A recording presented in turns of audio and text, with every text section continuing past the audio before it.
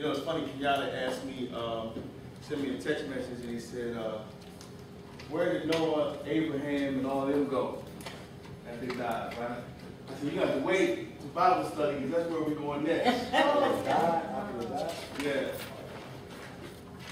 I said, that's where we're going next, so you're going to have to wait for that. He said, all right, I'll wait. But we've been talking about Acts chapter 2. Go to Acts chapter 2. We're talking about the church. We're going to stay talking about the church. Because as I'm going through the scriptures on Acts chapter 2, there's certain things that are popping out at me. And I'm studying from this book. This book is called Luke the Historian, the book of Acts. And it breaks down each scripture line by line. So that's what I've been studying from. And then there's special topics. And one of the special topics was hope. And the next special topic is hell. So while it's breaking down the whole chapter 2 of Acts, I'm studying it. That way I can come and teach you. But Acts chapter 2, starting with verse 24, it says, whom God hath raised up, having loosed the pains of death, because it was not possible that he should be holden of it. For David speaketh concerning him, I foresaw the Lord always before my face, for he is on my right hand, that I should not be moved. Therefore did my heart rejoice, and my tongue was glad. Moreover, my flesh shall rest in hope. Therefore did my heart rejoice, and my tongue was glad. Moreover, my flesh shall rest in hope. So what's that say? What's that say to you? It says, his tongue will rejoice, his flesh will rest in hope. What's the other part? And his heart rejoice. So let's define hope. What did we define hope as? Look forward in confidence to that which is good and beneficial. So if his flesh is rested in hope, and his mouth is what's his mouth going, Cheryl? It's praising. Okay, and his heart is rejoicing, right? Yes. So does that mean that the situation isn't necessarily right? Because look at verse 24. It said, whom God has raised up, having loosed the pains of death, which is talking about Christ, that Christ was raised up by God. He loosed the pains of death because it was not possible that death could hold him, right? For David speaking concerning him, he said, I foresaw the Lord always before my face, for he is on my right hand, that I should not be moved. David lived way before Christ had even touched the earth. But he's saying that he always saw God before him, that he always saw Jesus before him, that he always was focused on the fact that the Messiah is coming. So because of that, because he looked in expectation, he said that his heart rejoiced, right? I don't have the scripture in my head. His heart rejoiced and his tongue was glad. Huh? Mine's the other way around. Mine says his heart rejoiced and his tongue was glad. Mine says his heart was glad and his tongue rejoiced. Okay, and his flesh was in hope. Now, so that says that when we, yes sir? It said rest in hope. Rest in hope, right? Body rest in hope, right? His body rests in hope, right? Is that what yours says? Okay, so, but look at this. He says that his heart rejoiced and his tongue was glad. So that means that just because we don't see our final situation that we're in hope for from God, doesn't mean we are in a woe is me state. You see what I'm saying? That he said that his heart was rejoicing in expectation, his mouth was lined up with his expectation, and that his flesh was lined up with his expectation. Everything was pointed to the end product, to the fruit of the situation before the fruit was ever in his hand. He never physically saw Christ, but he said that the Lord was always before his face. That's our same hope. That we've never seen Christ, but our mouth lines up with him, our heart lines up with him, and we know that our flesh, even though it's going to decay and go into the dirt, that the Bible says that we get a new body, and there's a new earth, and there's all this new stuff that's going to happen, that we're going Walk around, sing it, Brad. Walk around heaven all day. Walk around. See, there you go. You got a song. And because of these things, we have hope. Right? 1 Timothy 1. Turn there real quick. 1 Timothy 1:1.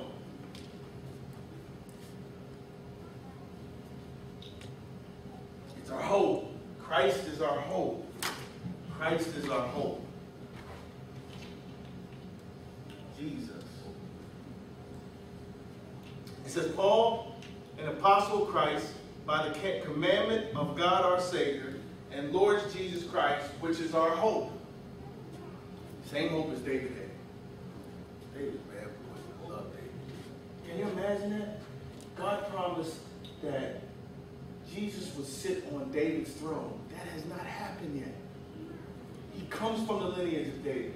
But Christ hasn't come back to reign yet. He came, walked the earth to die, but he has not come to reign as he had been promised to the Jews. And that's what the Jews have missed. That's why they have missed it, in that there's some Jews that are called Messianic Jews because they believe in Christ. But then there's some Jews that think that he hasn't never come yet because the Jesus that showed up didn't show up reigning as king, but showed up as a lamb. Showed up walking the earth, and he clearly said that I come to separate households. I come to separate mother and daughter, father and son. I come to do these things. I come to spread the gospel. I come to die for sin. I came to eradicate death and sin and all these things. So now there's some Jews who have believed, but the majority of the Jewish world still does not believe Christ has touched the earth. 1 Timothy 1. So Jesus is our hope. Jesus is our hope. And even though they're still in hope of the Messiah, they've missed Christ. They've missed the anointed one. You see what I'm saying? So, last week we looked at the second coming. Let's go there. That was a good scripture. Titus chapter 2. Real quick. Titus 2. 11 to 15. Huh? Still on 11 to 15. Yeah, we just want to deal with verse 11.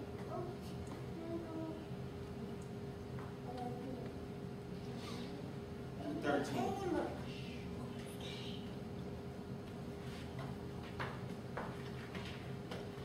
So we're talking about the second coming, hope in the second coming, hope in the believer to be presented to God, hope laid up in heaven, hope as the ultimate salvation, hope as the assurance of salvation. We're going to look at this one scripture, and then we're going to go to hope in eternal life, which is in Titus 1, so you only got to flip one page. Verse 11, it says, For the grace of God that bringeth salvation have appeared to all men, teaching us that denying ungodliness and worldly lust, we should live soberly, righteously, and godly in the present world, looking for that blessed hope and the glorious appearing of the great God and our Savior, Jesus Christ. Verse 12. Teaching us that denying ungodliness. What do we say about ungodliness? We dug into this scripture last week. We spent about almost a whole hour on this scripture.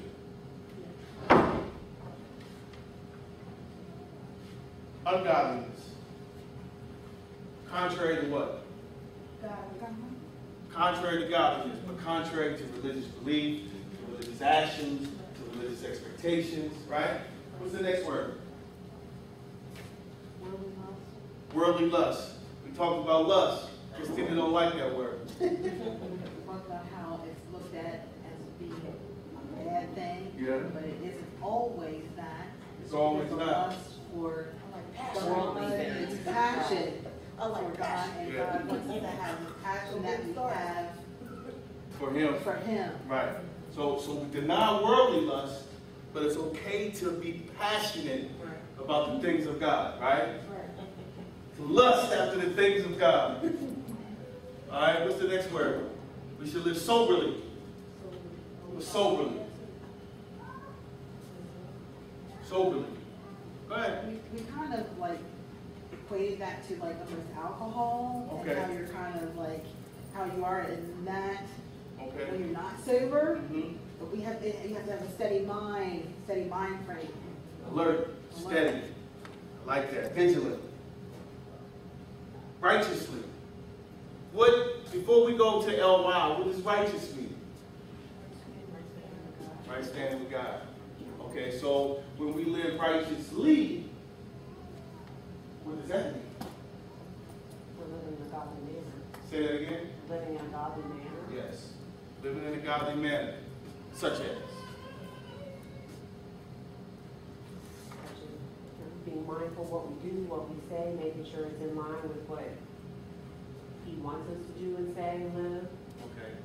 So not necessarily worldly morals, but biblical values and principles. Right? Character. Biblical character. Because a person who is a great humanitarian that has no faith, they have great values, they have great morals, they have great character, they're going to hell. There is no hope of salvation in them. They don't believe in God, they're atheists. So because they're atheists and they don't believe that God exists, their expectations are nothing but to live as best fulfilled life that they can live on this earth, treat people good, and then go to the dirt and let the worms eat them. There is no expectations. There is no hope. Net's not stuck out, and no eternal salvation, no eternal hope, no God govern them. And what happens is they look as if they live a biblically character life because they love people, they don't curse, they are sober, they're vigilant, they're alert, they're very astute. These people could be very prosperous. They can look blessed, but yet they have no faith. They have no Christ in their life. No anointing. They're not anointed, but are they blessed? How? Yeah. They are blessed. How? They're not. How? I'm just asking, I don't know. I'm just saying, okay? You said, are they blessed? Right. Who's blessing them? They don't believe. But are they unaware? Or what if you're unaware? Okay. Okay. Unaware of what? God's blessing. Yes. The Bible says, whose report shall we believe? And who is the arm of So the they're Lord believing in revealed to? themselves. They're believing that everything that they've acquired and achieved is in themselves. Mhm. Because it can look like somebody, just like, somebody like, artist or, Oprah, Jay-Z, somebody like that you would look at in the world, it looks like they have absolutely everything. And a lot of people would say they are really blessed, but they're not living in the will of God, or even if they even believe. It says the wealth of the wicked is stored up for the righteous, for the just. They can give me my Right? So look at that. Look at that. The wealth of the wicked is laid up for the just. So say you know somebody that is just all out with, say a drug dealer, right? And he says, you know what? I just feel unction just to give you $5,000. Now the pious, religious person would say, oh no, I can't take that. And they miss the scripture that the wealth of the wicked is laid up for the just. Wow. They miss the scripture. I receive. That's right. I receive. So you wouldn't be, I receive. you receive. I Because you receive. believe. I receive.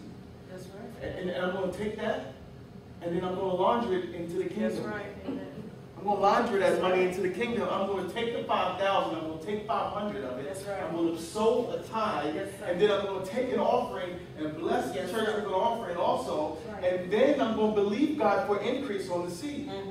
because that's my hope. That's right. That I believe in the kingdom's way. And because I believe in the kingdom's way, I will operate in the same way.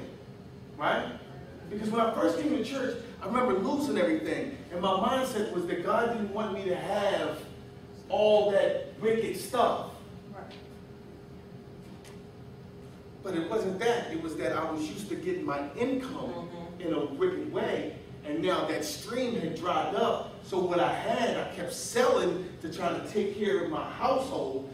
But it wasn't that he was stripping me. It was that I was trying to maintain my life. You see what I'm saying? Not my lifestyle that I was used to living. I was done with that life. And that river had dried up. I equated that God had stripped me. God didn't strip me. He's not into stripping. He's into cleansing. And he allowed that river to be dried up in order for him to establish other rivers into my life. You see what I'm saying? So your understanding was that he was stripping you, but you That was wrong. valued. Yeah, You valued it differently. I was wrong. I was wrong. I remember the last thing I had to sell was my chain. I had my chain and my diamond crusted key and I paid like $4 grand for that thing. And I sold it to this dude I didn't even know for $1,000. And I remember Rukai brought him to me and I met him in Virginia and I took my chain off and he stuck his hand out. And I put my chain in his hand. He put it around his neck, and I looked at him. He gave me the grand, and I came home and gave my wife the grand. I said, pay the rent. That's right. And I was equating that as God stripping me. But I don't think he was stripping. I was just thinking that this was a responsible thing to do now. You see what I'm saying? It was responsible. I didn't. Those things validated me, and I don't need those things to validate me anymore. You see what I'm saying? So because of that, I used it to make sure. No, oh God, it hurt. I like that chain. I like that chain. I know, it sounds like the way you tell the story.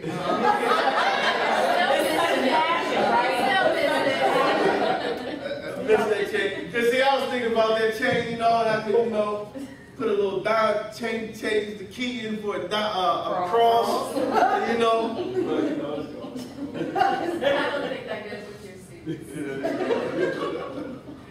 suits. So let's talk about redemption of all creation. Turn to Romans chapter 8.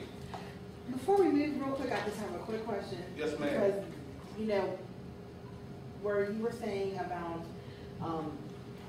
taking the money from the drug dealer and then putting that forward to the church, are you saying that the thoughts behind that before were worldly thoughts? Because worldly thoughts would be that would be wicked money gained from wicked ways, and it wouldn't, that would bring something bad to Like the it's church. money. Yes. Right.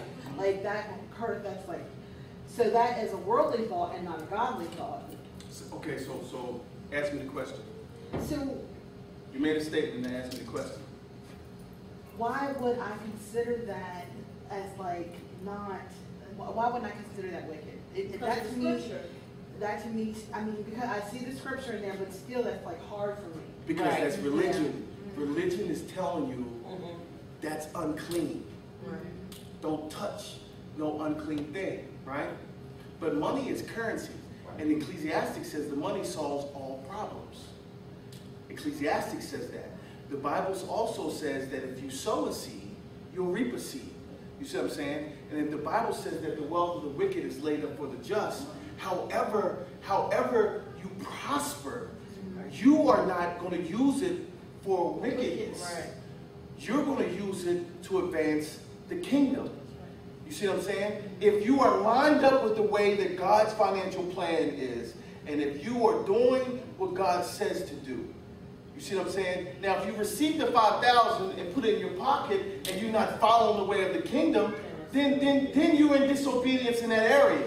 You see what I'm saying? But if you are following the ways of the kingdom, and the seed grows up, and the wicked comes by, right? The birds of the air come and fertilize the ground. Instead of eating the seeds, they dump and poop on your field and fertilize your field. However it comes, God uses man to parallel bless.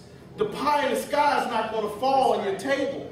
You see what I'm saying? So if the wealth of the wicked is laid up for the just, then if the wicked put something in my hand, I immediately do what God tells me to do. I bring my offering to the altar, I sow my seed. At that moment, I'm doing exactly what God has told me to do with the finances that come into my hands. I see what you're saying though, like if you sow with a wicked seed, you're gonna reap wickedness. Well, seeds Oh, can't be did wicked. she steal the money? No, I understand your But thought my thought process. Right, that's what I'm saying. And this is what I'm saying. Because you didn't do anything wrong. All you did was receive. You see what I'm saying? And what I'm saying is, it's not like you said, hey, go out there and get that money on that corner and bring it back. This is an arbitrary situation that all of a sudden somebody just says, I want to help you out. Here you go. They feel a little compassion for your situation. Right. And that has to do with mind reading of good and following godly ways. Absolutely. And that's that, okay. You stayed in obedience. Right. The world is on a course. And because the world's on a course, all this wickedness is going on around us. And we are in a world system. You see what I'm saying? We are in a world system. So the money that passes through your hands has already done some wicked things already. Yes, Just because now that you have knowledge of it, and you can't let religion get in the way of what God is doing. And the money hadn't done anything wicked. Because let me tell you something. Let me tell you something. Let me tell you something. If the lights are off and there's no food in the cupboards and it's wintertime and there's no gas in the tank and there's an eviction notice on the door and $5,000 would do it and $5,000 came from the drug dealer, you're going to take it because dire straits have come. But when the lights are on and it's summertime and the AC's blowing and everything's good and your bank account is large and then the $5,000 comes, don't turn away from it. Receive it. And give it to church. I was gonna say, No. in all actuality, 10%. when That's it. it's almost like a frame of mind when you, like you were saying, like the religion part of it, because on Sunday mornings or Tuesdays or whenever there's an offering going forth, when everybody's going up putting money in an offering plate, you don't know where We don't know where anybody got their money from that's sitting in the pews. So, But because I have knowledge, Right. my frame of mind is right, thinking it's so wicked. if the person Yeah. sitting right beside you could have gotten their money from somebody on the block or whatever. I was a trustee at our last church. There are many times where Roach. we've gone upstairs to do the offering. I found a marijuana roach in the building fund box. We found, there have been times where we've gotten, Charlestown racetrack coins where somebody probably just took money out the pocket and dropped it in. So you don't know where people are getting their income from, but you still have to be obedient and do with money what you know is right. When I started going to church, I had $200 in my pocket and no job.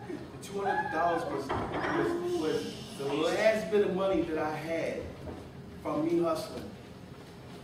I was down in my last, and I walked into church, and I had already known what tithing was. When the offering time came, I said, okay, I know that God expects 10% of my income. I counted my money, and I gave 10% of it. I gave $20. $20. That was my first seed. That was my first seed. Oh, this money's evil. That's not what I thought. My first thought was 10%. Now, do you have to limit yourself to 10%? Oh, no. That's all God asked for. So what do you feel about when churches, I've been in churches in situations where the churches will say, you sold $100. You know what I'm saying? They come out and just said that now. What do you It feel could be a about that? pledge. Sometimes they do pledge. Well, Huh? I've been somewhere. No, it wasn't a pledge. I've been This was somewhere. just- This is if you want a big blessing, you sow a big, you sow big. Now, Huh? when we were Anybody else experience that? when we were in LA, right? Right. They set up the offering the first night. And Apostle Christ was sitting up front. He said, listen, we don't do this for a competition, but this is how we do things. This is how we've always done things. We've been an organization for 22 years. He said, anyone who has $1,000 offering or more, please line up at the microphones on each side. If you do not have $1,000 or more, please remain seated and we will receive your offering also. This is not a competition. This is not who can give the most. This is just how we do things. We have a budget to meet of $1.2 million for this conference. So they started lining up. Apostle Price said, and I'm starting an offering from my personal account with $90,000. Somebody please come get this offering. He handed the offering off. Then they just started dropping 10,000, 20,000, 5,000, 1,000, 15,000, 100,000, 120,000. It was dropping. They were dropping. And I watched them accumulate $672,000 like that. What did they have to say something back? They just said what it was. They just said how much the offering was. Right? So $672,411. I never saw that before. I didn't feel anything wrong with that in the spirit. Now, in my younger walk, I remember being in the church and someone saying, let's raise the offering. We need $50 more. We need $50 more. $50 came.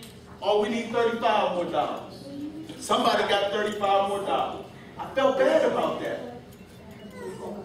But when I went to preach at the house of prayer, the pastor took an offering and she said, something's telling me that he needs more money. Right? I walked away. I removed myself from it.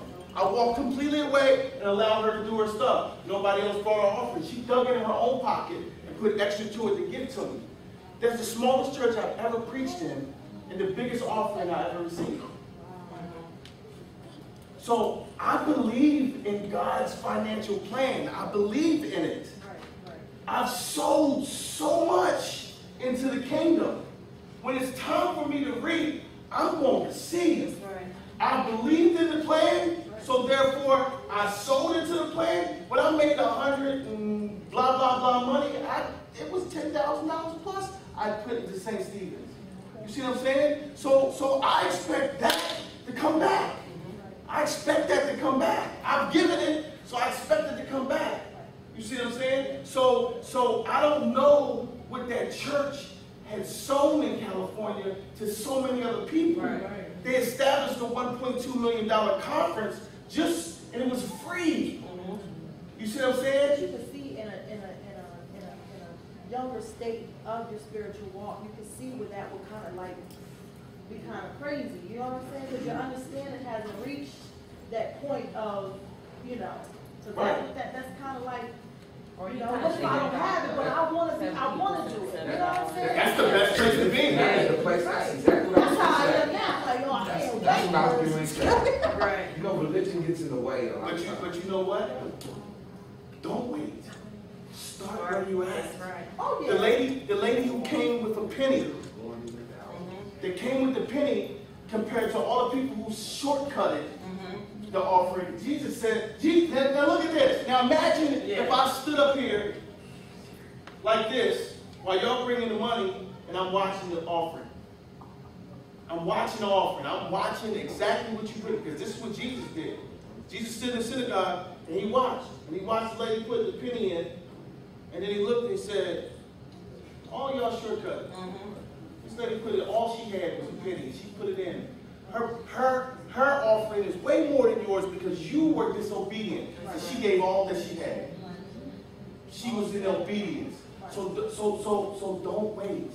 If it's $2, if you've made $20 for a week and it's $2, be obedient to what God has told you to do, because that's the blessing. It's not the amount. Yeah. The blessing is in the obedience to what He has established. He has established that 10% is holy unto the Lord. So if 10% is holy, regardless of what the 10% amount is, that's what He's asking for you to do, to be obedient in it. Do you know I was challenged? This was my biggest hurdle. I need to write that down. How we get on honey?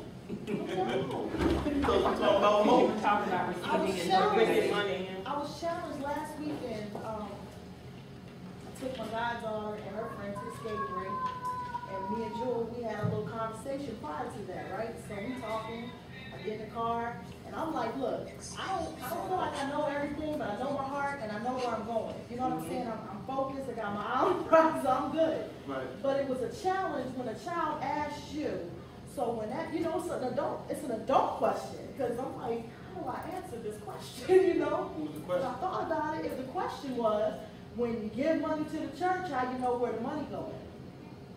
You don't. So I replied to her, thankfully with the understanding that I have now. I said, you don't know, but the fact is you give it to God before you give to anybody else. You know what I'm saying? And I had to really find the words. It was a challenge because I was thrown off like. Well, hopefully the church has a system in place. Right.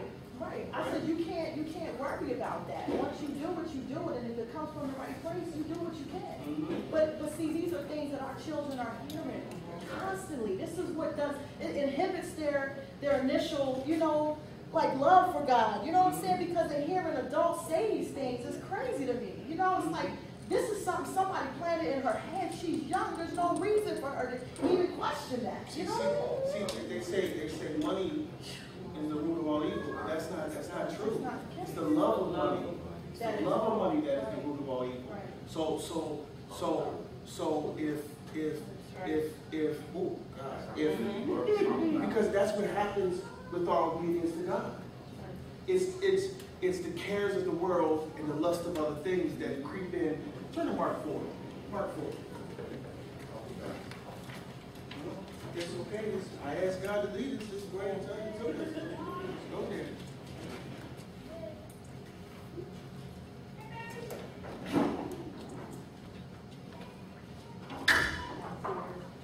Verse 3. Mark chapter 4, verse 3.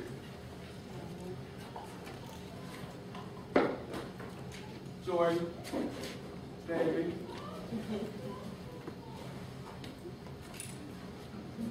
You there? Yeah. It says, hearken, behold, there went out a sower to sow. Right? This is Jesus teaching the parable. He says, and it came to pass as he sowed, some fell by the wayside, and the fowls of the air came and devoured it up. And some fell on stony ground, which where it had not much earth, and immediately it sprang up, because it had no depth of earth. But when the sun was up, it was scorched, and because it had no root, it withered away. And some fell among the thorns, and the thorns grew up and choked it, and it yielded no fruit. Another fell on good ground, and it did yield fruit that sprang up and increased, and brought forth some 30, and some 60, and some 100-fold. And he said unto them, he that hath ears to hear, let him hear. Right? So Jesus said, he who can comprehend, let him comprehend. Right? It says, and when he was alone, they that were about him with the 12 asked him of the parable. So Jesus was teaching to a crowd, but he says those that were about him, those who were with him, right, the disciples. He said unto them, unto you is given to know the mystery of the kingdom of God. But unto them that are without, all these things are done in parables, that seeing they may see and not perceive, and hearing they may hear and not understand, that at any time they should be converted and their sins should be forgiven them. So he's saying those who are on the outside looking in the window see us give our money to these churches and see prospering preachers. Right. But half the preachers that are really honest, that are prospering, are not prospering from the church. They're prospering from the things that they have produced in the kingdom. You see what I'm saying? So he's saying they see that seeing they may see and not perceive, and hearing they may hear and not understand, that at any time they should be converted and their sins should be given them. And he said unto them, know ye not this parable? And how then will you know all parables? Sowing is the way you produce in the kingdom. There's no other way to produce unless you sow. You cannot reap joy unless you sow joy. You cannot reap love unless you sow love. You cannot do the things that the kingdom asks for until you start studying. You sow time, you sow finances, you sow you into the kingdom, right? And it says, okay, so Jesus breaks it down. He said, the sower soweth the word. The sower soweth the word. So us being sowers, and when we sow the word, that means we act on what the Bible says, right? And these are they by the wayside, where the word is sown, But when they have heard, Satan cometh immediately and take away the word that was sown in their hearts.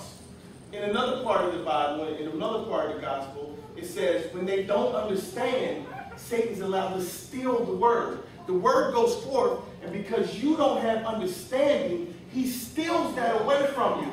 If you refuse to understand, he steals it from you. Right? And these are likewise which are sown on stony ground, who when they have heard the word, immediately received it with gladness. They all jumping around the church, they doing everything, they flying around on the ceiling fans, they doing backflips, right? They're doing all this stuff. It says, but have no root in themselves, and so endure but for a time afterward. But when affliction or persecution ariseth for the word's sake, immediately they are offended. Tithe. I'm not giving the church my money. They get happy when it's about joy. They get happy when it's about love. They get happy when the guest preacher comes and says, come here, I want to lay hands and prophesy over your life. Yeah. All that happens, but when it's time to sow, then they get offended. Then they get offended. Right? So check it out. And these are they which are sown among the thorns, such as hear the word, and the cares of the world, and the deceitfulness of riches, and the lust of other things enter in and choke the word of God, and it becometh unfruitful. And these are they which are sown on good ground, such as hear the word, and receive it, and bring forth fruit, some 30, some 60, and some 100-fold. So, the cares of the world, the deceitfulness of riches, and the lust of other things. The lust of other things, the lust of doing things that are not pertaining to the kingdom. The things, the deceitfulness of riches, the pride of life. The pride of life, right? And the cares of the world. The cares of the world. I got a light bill. I got these kids in the house. I got 9 people in my house. And my income has been short for the last 3 years. It's not the same as what it was when I moved in 4 years ago. I've taken a $60,000 pay cut, but I continue to do the things of the kingdom. I'm sitting scratching my head, saying, how are we making it over? Yes, sir. Long-suffering through. Yes. Long-suffering. Patience. God is exercising the fruits of the Spirit in my life. All these things are coming to pass. And what has happened is, when it was abundant, I brought all the tithes into the storehouse, that there may be meat in his house. And then now that there's meat in his house, when I need it and I can't see it, it just poof, it pops up. I'm able to reap. I'm able to pull from the kingdom. I'm tired. I can't work as much. But for some way, somehow, by the end of the month, everything pops up and is working in my favor. Because I'm doing exactly what he said for me to do. And I continue to do what he says I can do in my lack. In my lack, I continue to do exactly what he told me to do. So in my time of need, I have the audacity to go to him and say, hey, you said that if I bring all the tithes into the storehouse, that you will rebuke the devourer for my sake.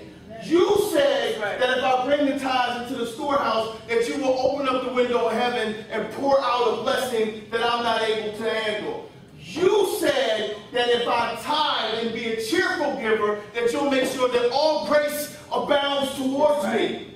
You said these things. You said that I have not because I've asked not. I'm asking for my blessing. You said that when I pray, to believe that I receive. So where is it? In expectation. In hope. You see what I'm saying? He's bound by his word. So even though it's not popping up sometimes in the form of money, it's popping up in food. It's popping up in equipment that I need. That's right. People are blessing me. But in the interim, when somebody else blesses you, you're reaping, but at the same time, when you receive, you're allowing the person that's in the kingdom to be blessed because now he's sown. You see what I'm saying? But back to the drug dealer, he's not of the kingdom. He's wicked. So now the wealth of the wicked is laid up for the just.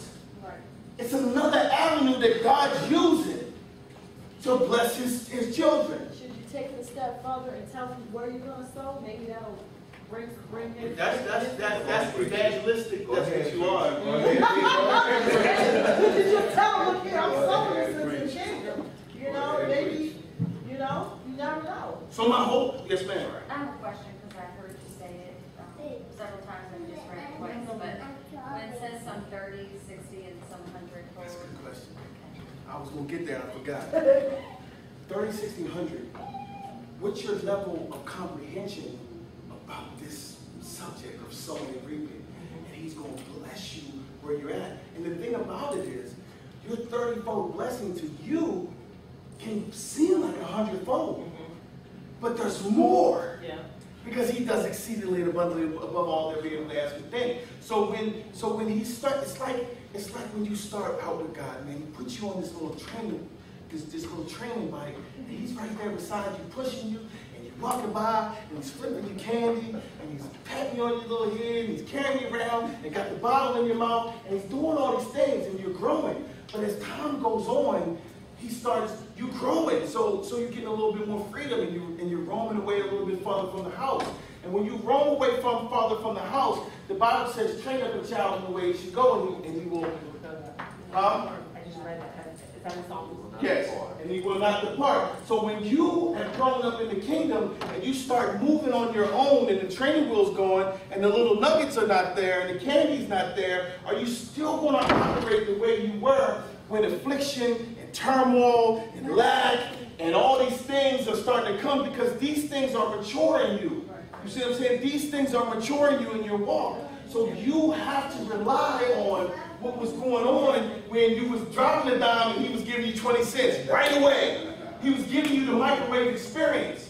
But when you sow $100 and you sow $50 and you sow $1,000 or you sow $2 in obedience, and you saying, okay, it used to come right away. It used to come right away. But when it pops up in the time of need, when it pops up in the time of need, it's because you're understanding. Because see, he has to get you in a training mode. So now, I don't think I've received 100% now yet. I don't. I'm on 30-fold. I'm on 30-fold. I believe that it's so much more than what I'm getting. That's right. I do. I got a lot of things to do. But see, it also goes back to, am I sowing the same way I was sowing when it was over 100 grand? Not the quantity, the same way. See, it was a tithe and an offering. Right. Sometimes now it's just a tithe because because of the cares of the world, the cares of my household, the cares. And I'm gonna be honest with you, that's a lack of faith on my part. Because it's just a tithe and not an offering. I say, okay, I'll give you a tithe and I'll give you an offering on Tuesday, and an offering the next week, and then when I get paid again, I'll give you. See, I'm manipulating the seed. Because I used to tithe and offering at the same time, and offer tithe and offering at the same time, because it was so much, and my life hadn't acquired more things yet. You see what I'm saying? I was making the money, but I hadn't acquired the things, the responsibilities. Then the responsibilities come, and then the income drops, and then I say, uh-oh. And it's just about how far are you willing to go with God? How far are you willing to trust Him? Huh? Tithe is 10%. If I walk up to you and give you $1, you come to the offering plate and drop it down. That's So what you're it is. just 10%. Right. So Sunday, somebody walked up to me before church started, said happy birthday, and gave me $50. That was an offering. When I wrote my check, I had a certain amount of my tithe. I said, okay, I gotta add $5 more to it. It's 2%. Immediately. That was a gift. Immediately. Yeah, that's a gift. That's a gift. So immediately, but that was increase. Whatever you want to So do. offering is anything after? After the tithe. Yes. And they operate differently too. They Because operate the tithe is a requirement. Go ahead. Now go ahead, that's why. The tithe is a requirement. The offering is the seed. Right. And in it said he doesn't receive the offering if you don't tithe first. See, I was trying. Oh, I'm sorry.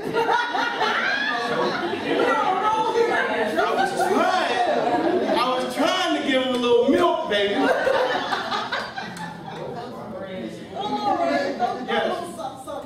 He requires a tithe. If your tithe is $100, you make $1,000, your tithe is $100, and you come in here with 20, you're sowing in vain because you're in disobedience. You're in You might disobedience. as well not give it. Huh? So you might as well not even give it. That's what that's. Yeah, you're in disobedience. I got another question. I got you. Side of me. I'm sorry. So, are you tithing in accordance to what's in your bank? And do you tithe In your income. in your income? And it's first fruits and, Proverbs chapter 3. yeah, it's first fruits and Like there's a your lot paycheck, in how this. you don't get should be third. That's right in the root of it. That's not what's in the law. And it's the So you first can't turn $30. it down church just so you have to give 10 cents. No. Right. If You get the it's first 10% of your income. I'm about to give it to you. Okay. Proverbs 3. Proverbs 3. And like you said, if you're jobless and you can't sow financially, you sow in other areas. First fruits.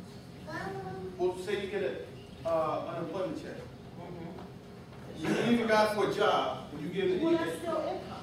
That's income. It's deeper, and I know where you're going with that. We're dealing with the first fruits because even in the first tithe, they wasn't talking about money. You look back over the system. They were talking about men.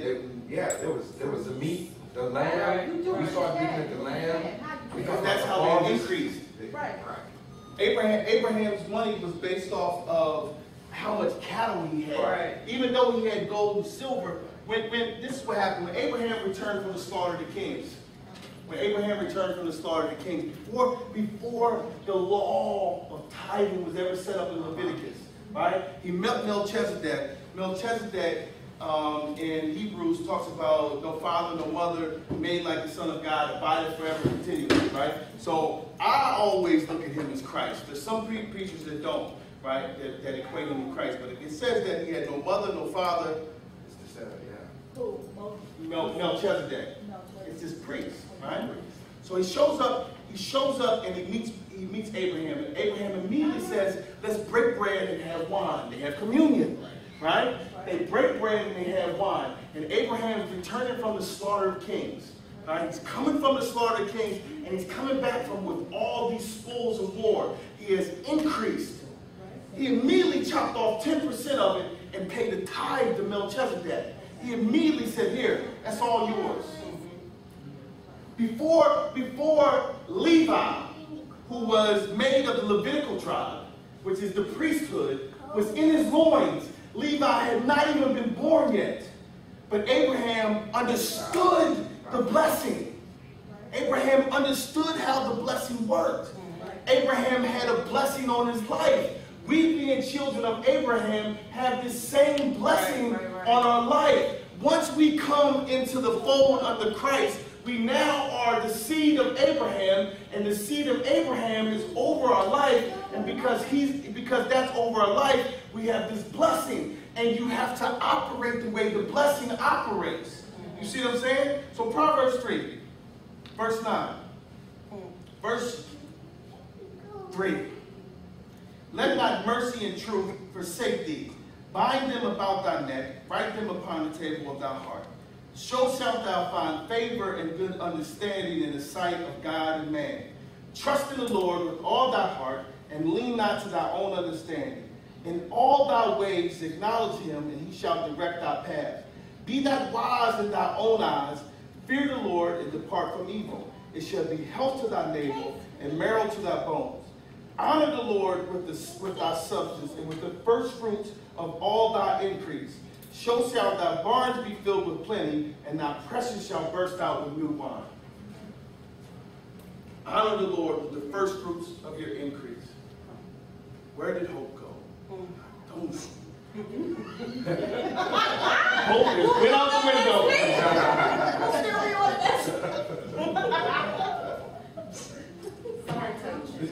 You know, God has really been dealing with me in this area of teaching those. Right. God has really been in because there's been times I wanted to and he said, not yet. And then now he is, I guess, cut me loose. Yeah. He said, teach. And because it's not to benefit me, I don't get the money. That's right. If you come up here with $1,000, I don't get that $1,000. I want a building. I want to get equipment. I want us to prosper. I want the dance team to have their little nice pretty outfits. I want to have mic stands and a praise team, and I want drums and piano. You see what I'm saying? I want us to get up out of this place and get in our own place so we can be here Monday and Tuesday and Friday and Sunday. And I ain't got to be here. There can be other people up here teaching. You see what I'm saying? But we can't do that if there's no ability. And we're in a world where the system requires paper. And we can't be a blessing to others either. We're broke, busted, and disgusted. That's right. It's an avenue of blessing for God's people. And the hope, God don't need your money. and the hope is built in that. Okay, It's for so us let me and get our a hope. little To deeper. be very Yes. honest with you.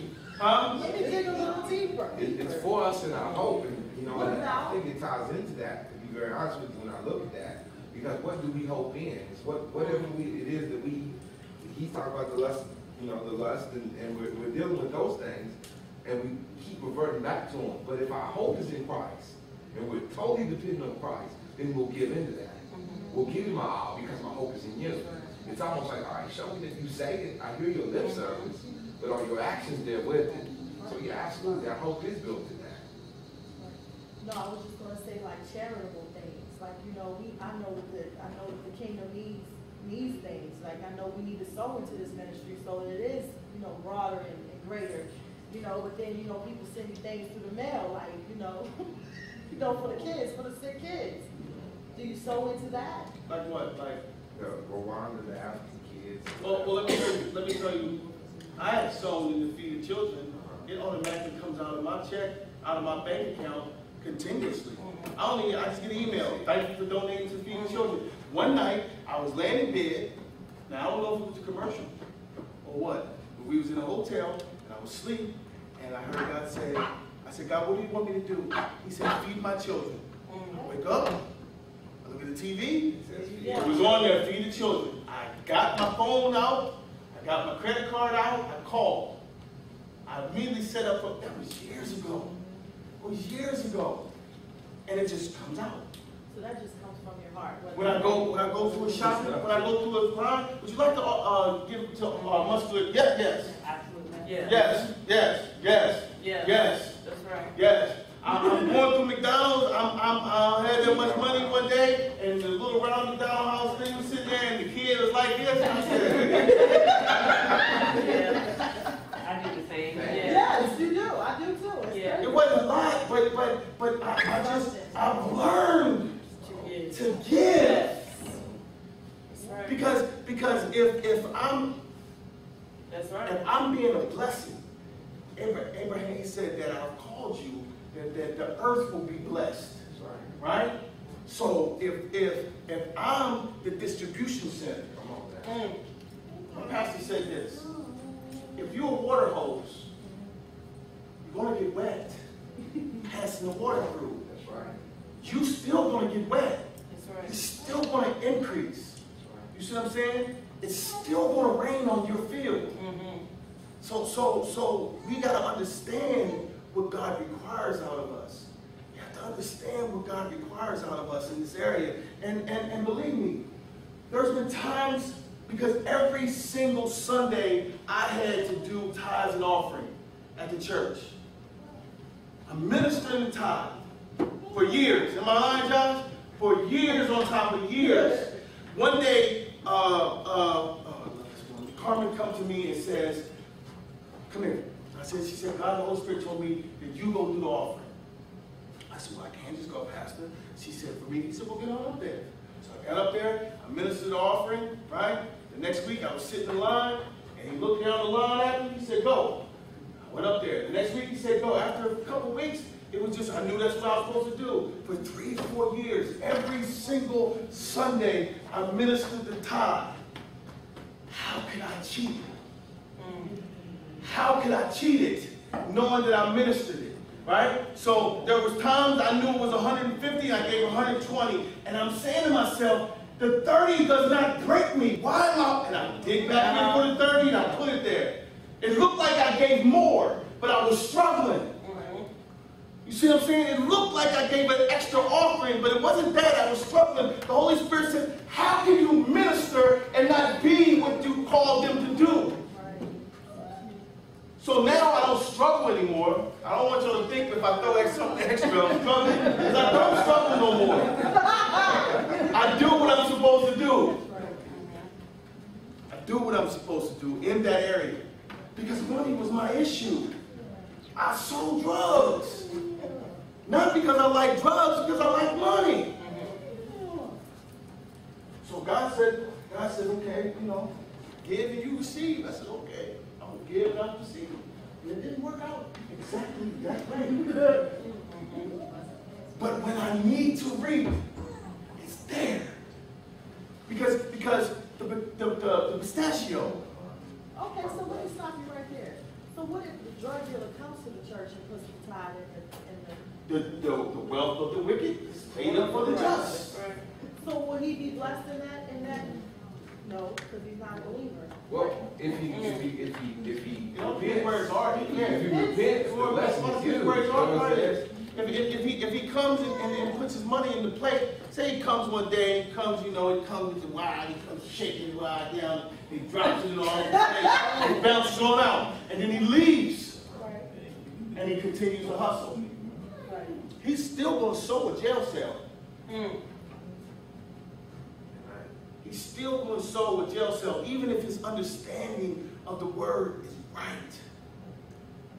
And what happens is, say he gets up out of the pew with full conviction, and he comes down humbly, and he sows it, but he can't stop hustling. He's going to sow a jail cell. He's going to sow and he's going to reap a jail cell, even though he was trying. Be not deceived. God is not mocked. Child support. Whatsoever. What about child support? So you take that first 10% of that too? I did. Right. No, I'm just saying. I As did. a mother, getting child support. You receiving child support. Is that increase? Depends on how you look at it. Is it increase? I don't know. Sometimes it is, sometimes it ain't. It's always increase. It's always increase. See what you're looking at is the requirement, and you're not looking at the fact that it's an avenue of blessing. No, I'm thinking about, you said, the needs of your child. But listen to me. You're looking at it as a requirement. What am I looking at as a requirement? You're saying you're getting down to the minute dollar, right? Well, what about if it comes this way?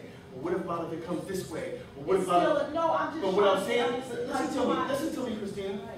When it comes, he says the first fruit of all thine increase. You're trying to section it out.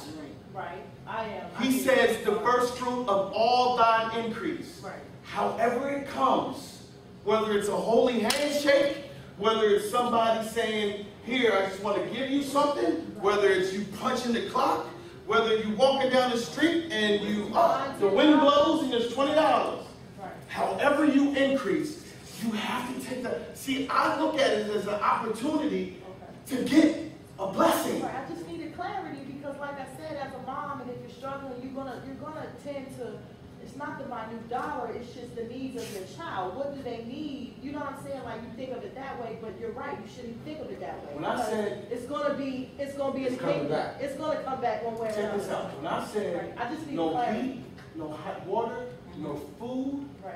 That was us. He wasn't exaggerating. That was us. Cold, socks on my hands, sweatsuits on in the bed, one kerosene heater in the house, and everybody in the house was big, and I was tired. I was making $9 an hour, and I was tired. I was loving to go to work because there was water, because there was heat, and there was food. Right. I'm being selfish, leaving the house and happy because I'm going to work cooking and I can nibble. And I was coming to church because the tithe wasn't going to pay the bill. Right. I'm only making $9 an hour. It wasn't cutting no heat on. It wasn't paying for no rent. It wasn't doing any of that stuff. So I had only one choice but to trust, okay, now look, you got it. But you know what? We moved out of there on our own accord. We moved out of there on our own accord. The heat kept getting cut back on. Some of the eviction notice would come. The rent would get paid. Somehow we'd stretch a little bit of food we had. I'd steal some food out. I stole some ribs out of work and brought them home. I was doing wrong, but at the same time, I kept trusting. I wasn't stealing money. The eviction notice was coming, and we would still be in there. And we left on our own accord because I kept trusting God. But I'm crying. I remember sitting around the kerosene heater, and the devil's on one shoulder, and I can hear him saying, "Why are you selling for this? You know how to get money. I got 2 felonies on my head, crying with socks on my hands, freezing cold, reading the Bible by kerosene because the light's out." And I'm reading, and the devil's saying, "Why are you selling for this? Get in the car and go to Hagerstown and just spend the week. Get the money." And I kept saying, "No, I'm not going to be him no more. I'm going to trust God. I'm going to work these principles. I'm going to do what God has called me to do. I'm going to continue to keep walking in this manner." But you don't have to do that. You don't have to do that. You don't have to do that. I see my kids get up, they're freezing cold, they're walking down, we heating water up on the stove so they can take a bath. And I'm tithing, and I'm tithing, and I'm tithing. And there's 6, 7 of us up in there. You either trust God or you don't. That's right. In every area of your life. In every single area of your life. You either trust him or you don't. You got to let him in every single area. He wants all of you all the day. And it's not even for his benefit, it's for yours. That's right. Absolutely. Go ahead, go there. Tell that side of it. What time is it? 8:22. Do y'all want to dig into hope a little bit? I have a question. Yes, ma'am. Let's go. You were talking about tithes and offerings and sowing seeds. What if financially you only have enough to tithe, but you don't have additional for offering? Are you still Be sowing obedient. seeds? Be obedient. Be obedient in the tithe, and if you have to, give a penny offering. Be obedient in the tithe. I remember one Sunday, I got up in church, and I said, man, God was dealing with me. I said, whatever you have in your hand, if you don't have anything in your hand, put something in your hand. I don't care if it's a penny. And if you don't have a penny, come up here. You remember that day? And I peeled off. Who don't have an offering? Don't be shy. Raise your hand. Who doesn't have an offering? And they raised their hand. And I began to hand out money. And I was saying, oh, God. Put something in your hand and bless God. Be obedient to the tithe. It's that important that I see people get blessed. So I said, listen, I'm going to put this in your hand. You have the option to put it in your pocket. You have the option to put it in your pocket. So if you handed them $10 and they only put $1 in, they put 9 in their They pocket. tithe. They tithe. They tithe. And that's what it's about. And he just caused all those people. He just gave all those people the ability to tithe. And we start talking about the 60, 100-fold blessing coming. That's just amazing. Now, you had a question? Oh, you was talking about going long, and I just got here, so yeah. Huh?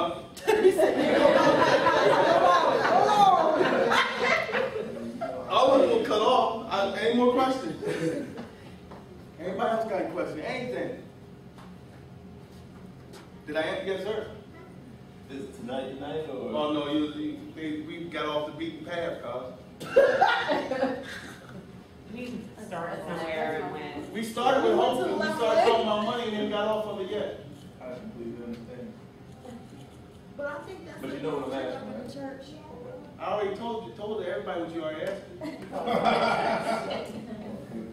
Why do you think God was holding you back from discussing the finances and things like that? What do you? Because your walk with Him was more important than me telling you about this. He wanted you to get to a place spiritually. He wanted you to get to a place of trusting me. He wants you to get to a place of trusting Him. I would go and He said, no, not yet. Not yet. So Sunday morning I get up here and I tiptoe on it. But for me to teach a whole lesson like this is what I've been waiting for Him to release me with. And what happened was, it was y'all's questions that released me. It was your questions. He said, okay, they want to know. An increase will come. That's right. In this Because the way. enemy attacks you. You know what I'm saying? Like, I feel like I've been attacked. That's the enemy? That's not the I don't enemy. know what it is. What Holy is Spirit it? convicts. Oh, maybe that's what it is. Holy Spirit I want convicts. to do so much. You know what I'm saying? Absolutely. Like, I actually, like, you plant a seed of understanding in my heart that I realize. Lusting after the things of the kingdom, Christine. Yes! Lusting after the things of the kingdom. Because, I mean, you know, like I said, listen to other people saying things, it does kind of like trigger these doubts and make you feel, you know what I mean? My But now I understanding is understand it's better. the Like, $1,000 line? I feel like that's The just. $1,000 line? Right. The $1,000 line? And I knew my seed was 100. I wanted to be in that line. I was digging, I was pulling my phone up looking at my money. And just trusting God and getting in the $1,000 line. I'm looking at my money, knowing how much money's there, saying if I give the 1,000, this is what I'm gonna have when I get back home, and I will feel good. So I can't go straight to work. The cares of the world and the deceitfulness of riches and the lust of other things, choking the word of God. Choking the word of God in my own life. I had a desire, and I had the means to stroke the $1,000 check, and I was being held. And then he said, then this is what I came up with, or he told me. I can't really decipher because I had so much battling inside of me. Give $100 every service you walk in here, and that was a tight place for me because I understood what my bank account looked like. So I'm putting $100 in the offering every time I'm going, and I'm not being a cheerful giver. I had to stop, and I had to repent. And I went back every night in my mind, and I rejoiced in my spirit over that offering. I had to repent. I was doing it oh God, it was a form of godliness, and I was not succumbing to the power thereof. The power is in me rejoicing and releasing the seed. Even though I'm watching all this money calculating, what's my little $100 going to do? It did something. It met $500 of the budget. That's right. I do have one last question. What about when you like give to others? And I know you brought up like charities and things, but when you have others that have a need, and you give to them, how does that equate? That's awesome. Yes. That's awesome. You're blessed to be a blessing. That's right.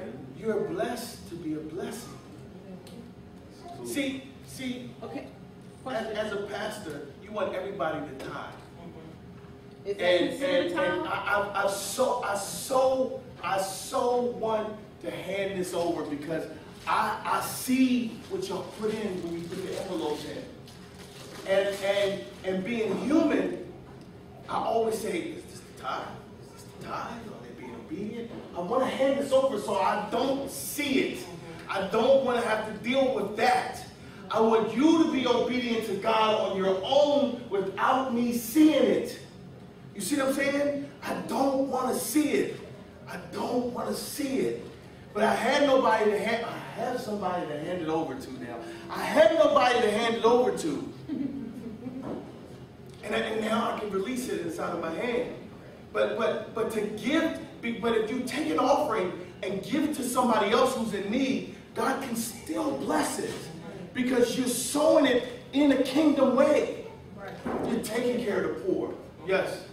So can that still be a tithe though? No. The tithe belongs to the storehouse. The tithe belongs to the storehouse. The tithe belongs to the church. Your offerings are above the tithe. I mean, what Nikki was saying, Well, that what would be if- considered an offering, Yes. although it's not coming through the church, it's Right. still being used in But what if a you- godly. Well, see, this is what you have to understand. It says give. Be a giver, and it shall be given unto you. See, don't get caught up. The tithe is a tithe. That belongs in the church. Yes. But don't look as every time you hand somebody something as an offering.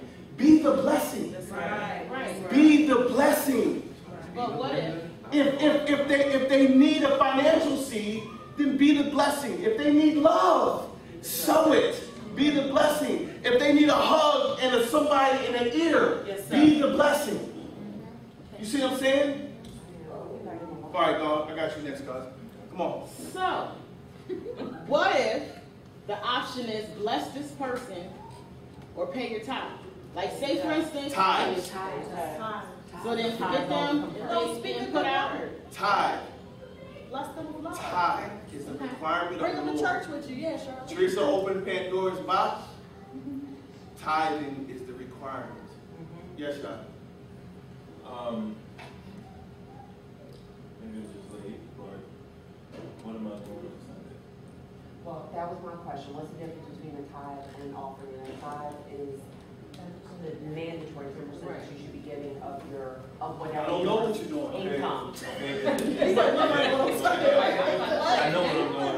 Almost. The next I'm going to ask you is that weekly, monthly. Whatever How you get paid. you get in. And how you want to do it. See, because how you manage it. Because if you get paid 4 weeks, right?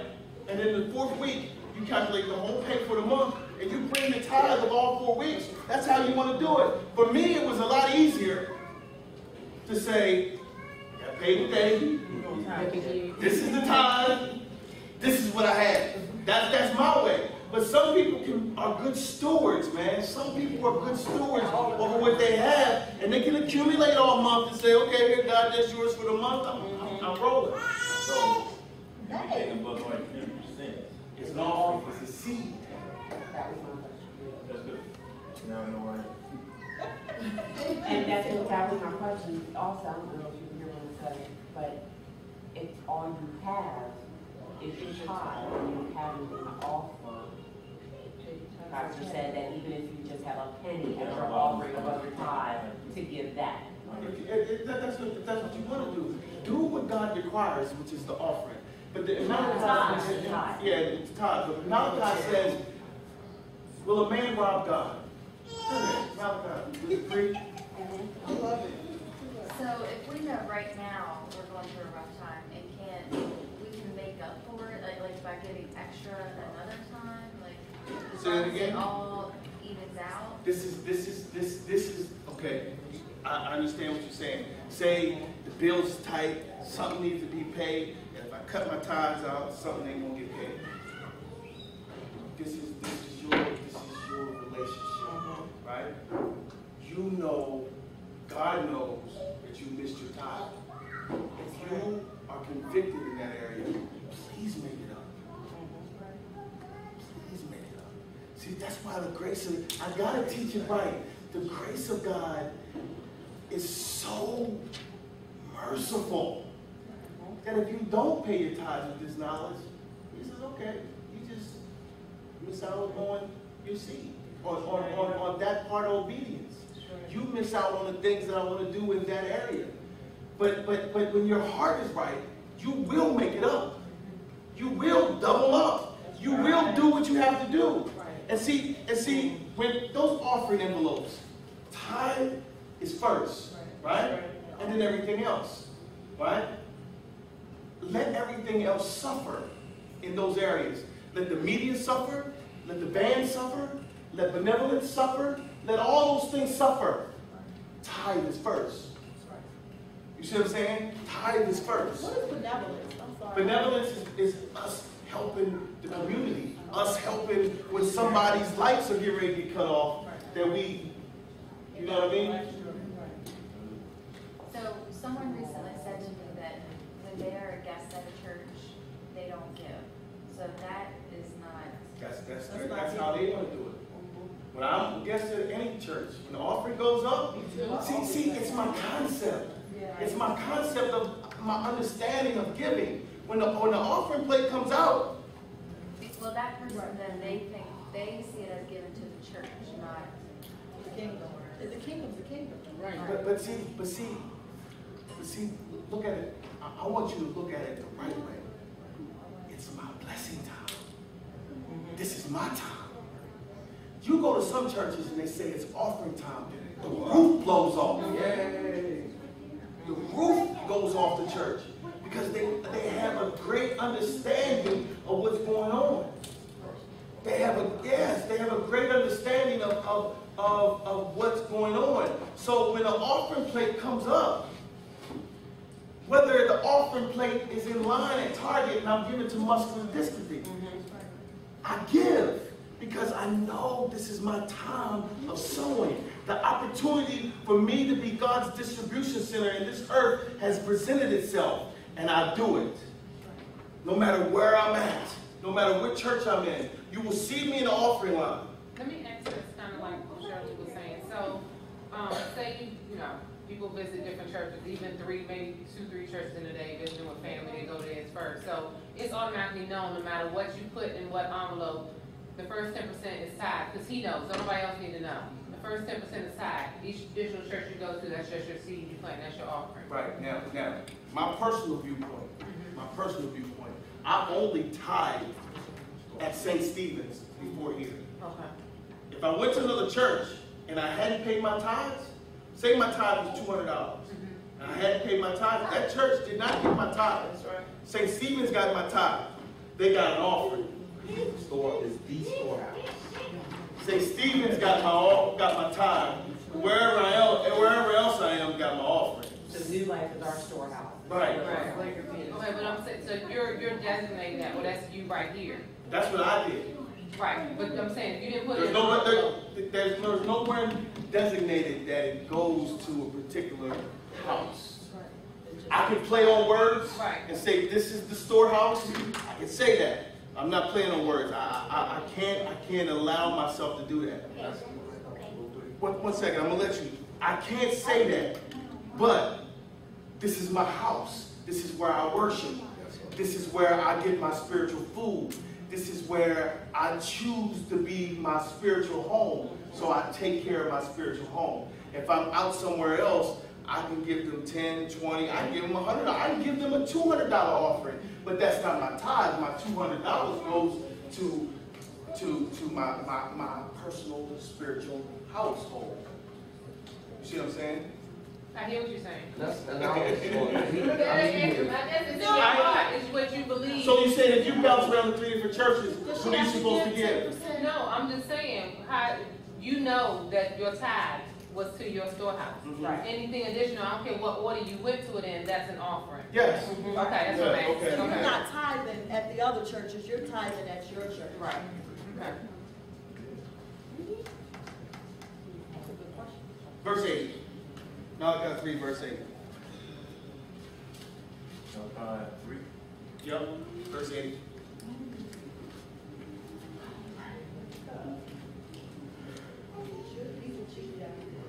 Let's go to 6. Let's go to 6. It says, for I am the Lord, I change not. Therefore you sons of Jacob are consumed.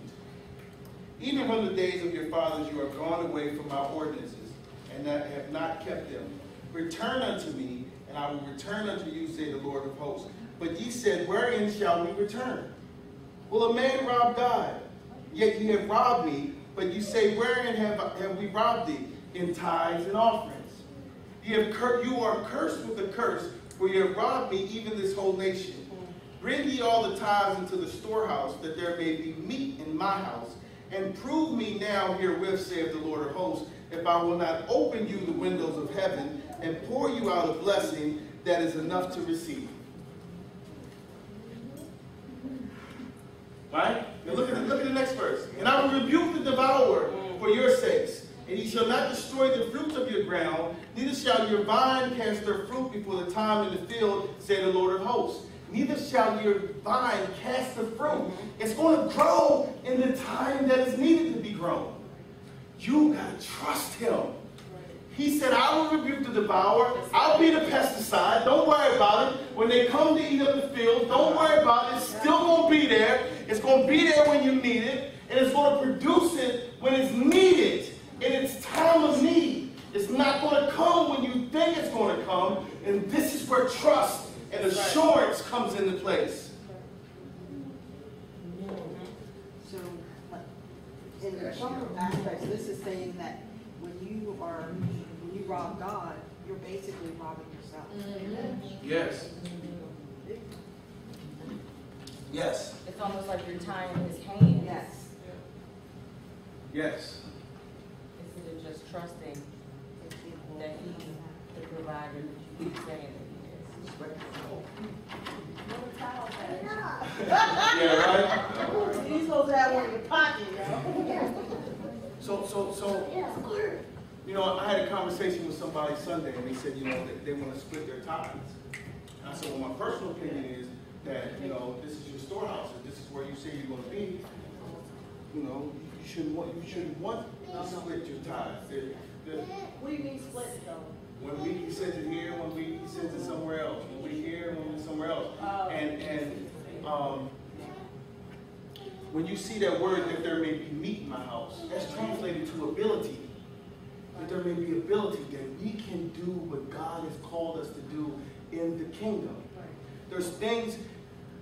Dawn Young, one person, is in North Carolina. She won't be here Sunday.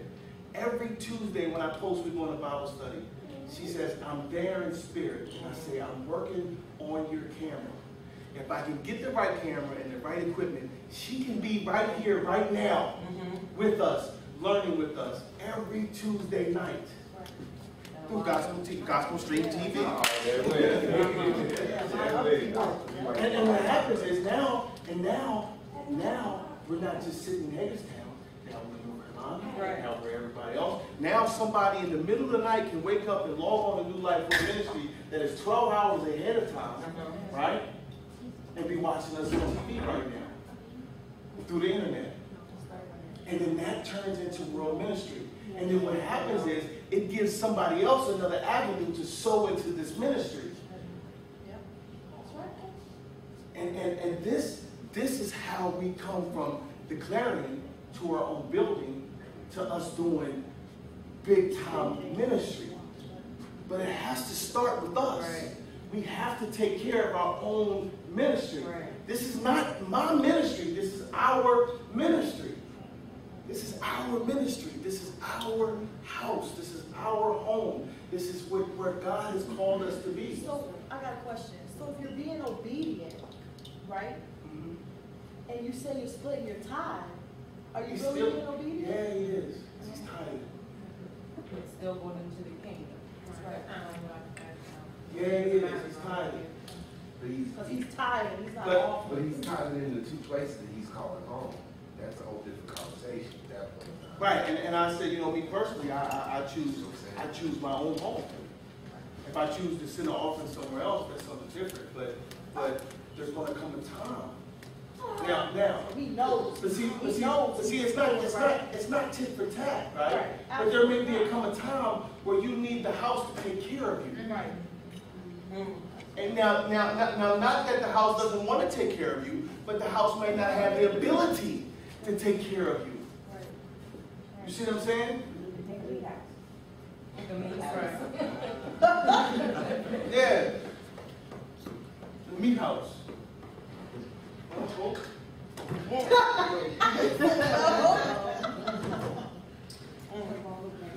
Till next week.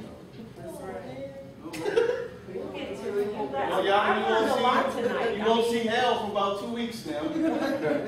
Maybe next week, you might get the hell next week. But I hope. This was needed. Yeah, and I hope, you know, this song says, I hope it's built on nothing less than There you Jesus go, Christ. this song. And righteousness, and his righteousness. When we begin to be in the full obedience, what I'm hearing, and this is one of those places, one of those levels of maturity. When we as a unity, as a church, begin to walk in this obedience, there's another level of blessing. Oh, yes. And in that place of blessings, the things that we worry about when we go home tonight won't be a worry. Matter of fact, we'll forget that we forgot that there was even a worry. You know, and Go ahead. no. 2 scriptures. Seek ye first the kingdom of God and all his righteousness, and all these things will be added unto you. Where's that at? Matthew 6:33. Come on, real quick. And then the other one says, those who hunger and thirst after righteousness shall be filled. Right? But let's go to Matthew 6.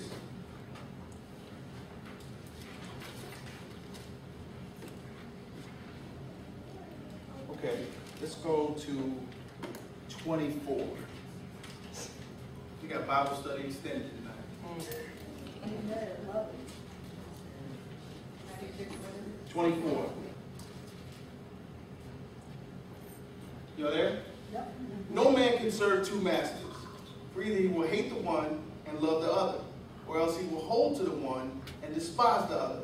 You cannot serve God and mammon, right? Mammon is 24 riches, right? You cannot serve God and riches. Therefore I say unto you, take no thought for your life. Wow. What a scripture. What a word.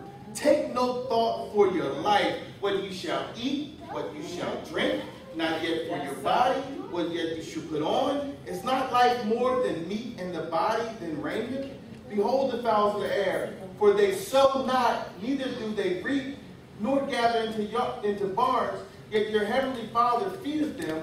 And are you not much better than they? Which of you, by taking thought, can add 1 cubit unto his stature? And why take ye thought for raiment? Consider the lilies of the field, how they grow. They toil not, neither do they spin. And yet I say unto you, that even Solomon in all his glory was not arrayed like one of these. Wherefore, if God so clothed the grass of the field, which today is, and tomorrow is cast into the oven, shall he not much more clothe ye, O ye of little faith? Therefore, take no thought, saying, what shall we eat, or what shall we drink, or wherewith shall we be clothed? For after all these things do the Gentiles seek. For your heavenly Father knoweth that you have need of all these things. But seek ye first the kingdom of God, and all his righteousness, and all these things shall be added unto you. Take therefore no thought for the morrow shall take thought for the things of itself. Sufficient unto the day is the evil thereof. And it's okay to be in daily, because if God puts you into a place where you're in daily provisions, that your provisions aren't long, that your bank account's not long, that your cupboard's not filled, and that all these things are not going on, and you're in a place where God has to provide for you daily. Enjoy the moment, because this is the best place to be. Because when you start to increase in areas, when he starts to add on to you, and you work in the principles in a day-to-day situation, and he starts to add on to you because you're seeking God in all his righteousness, and all these things are starting to add on to you, and all these things are starting to add on to you, and your own personal storehouse is starting to grow. There's starting to be more food in the cupboards. The bank account is slowly increasing. You're starting to be able to breathe a little bit. Now you're moving from daily provisions to almost weekly or monthly provisions. You can look back when things start to deplete and say, he provided in that time. Yes, sir. He'll provide in this time. Because what happens is when the provisions start going up, we start saying, hey, I can do more. And we start being a little bit more loose, forgetting the times when it was tight.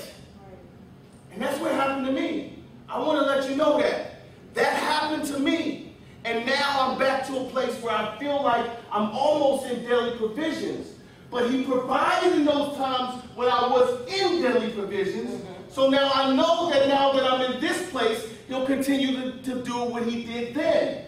So I trust him to get back to the place where I began to breathe again. You see what I'm saying? I trust him to get back to that place. This is just another area of testing. This is just another area of proving. This is an area where I went past God and did things that I was not supposed to do. I stretched and started rejoicing in the things of the world again. I wanted new cars every 2 years, when I should have just been getting another car after 5, 6 years. I should have drove the ones I had. I bought 5, 6 cars in 6 years. Foolish. Because the money was there. Because I saw it there in that month. Not thinking about 6 months, 7 months, 8 months down the road. Not being a good steward of what God had been giving me. Getting a word saying, don't buy nothing because it's getting ready to drop. And that's what Joseph did. Joseph said, the famine's coming. Bring it to the storehouse. That's right. Bring it to the storehouse. And it was built up in the storehouse. So then when the famine came, there was so much there that they didn't have to rely on the land. They didn't have to rely on the world system. They had it in the storehouse. That's what we're going through right now. Get ready to. Oh, yeah. Right. And that's where I'm going to get back to.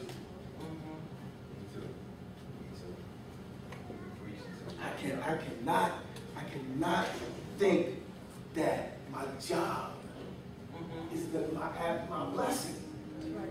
I live by my seed. I do, man, I do. I live by obedience to Christ in every area of my life.